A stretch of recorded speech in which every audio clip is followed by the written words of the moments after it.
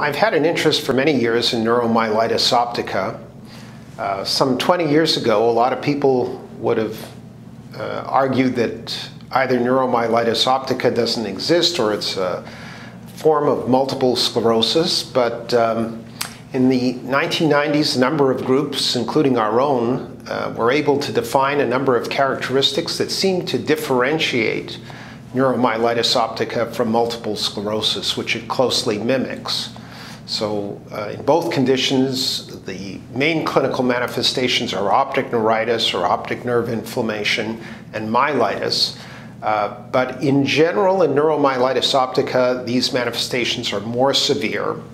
There's a lesser tendency to have brain lesions. In fact, most patients with neuromyelitis optica early in their course do not have any brain lesions, and their brain MRI tends to be normal.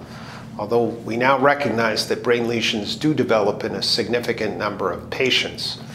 And oligoclonal bands, which is a good marker of multiple sclerosis that's detected in the spinal fluid, are usually absent in neuromyelitis optica.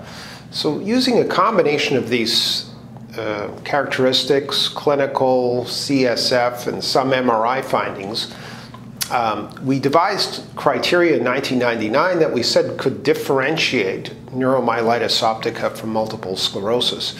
And shortly thereafter, at Mayo Clinic, in Dr. Vanda Lennon's laboratory, working on some of my patients, she identified an antibody which we published in 2004, and then by 2005, Dr. Lennon identified that the antibody was reactive to aquaporin 4, that has now been shown to be unequivocally a very specific biomarker of neuromyelitis optica, virtually never present in MS and really not in any other condition.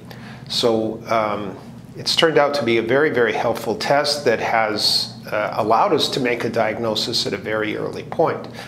And we've learned that NMO is a little more diverse than we thought. We've learned about various brain syndromes that occur in neuromyelitis optica, for example, narcolepsy, which is not something we see in multiple sclerosis. Another very characteristic one is intractable vomiting and hiccups that may be the first manifestation of neuromyelitis optica, go on for several weeks or several months of unexplained hiccups and or vomiting. So this is due to a lesion in the medulla, very characteristic syndrome of neuromyelitis optica. So we've learned a lot of new things about manifestations of neuromyelitis optica, and probably the most important reason to make that diagnosis specifically is the fact that the prognosis is quite severe, and the treatments that we use for multiple sclerosis actually do not work in general and may actually be harmful to patients with neuromyelitis optica. But we have found that a number of treatments, especially immunosuppressive drugs like azathioprine and mycophenolate and rituximab, a B-cell anti-CD20 B-cell monoclonal antibody, are very highly effective in reducing the risk of attacks of neuromyelitis optica. But we have no approved treatments. So quite amazingly, from a disease that was barely recognized 20 years ago, we've had 3 phase 3 clinical trials conducted worldwide over the past 4 or 5 years around the world. And the results of 4 of those studies using 3 agents, there was 1 agent that was studied in 2 trials, have been announced over the past year.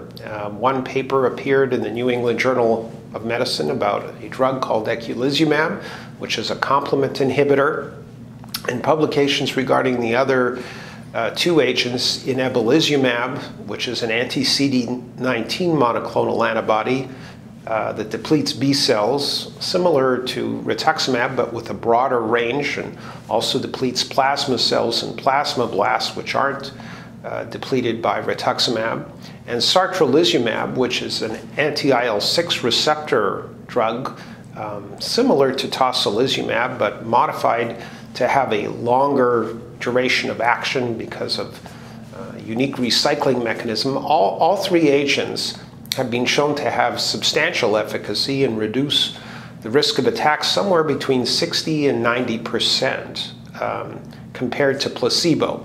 Some of them were studied as add-on to existing treatments. Some of them were studied without any background therapy, just pure placebo control.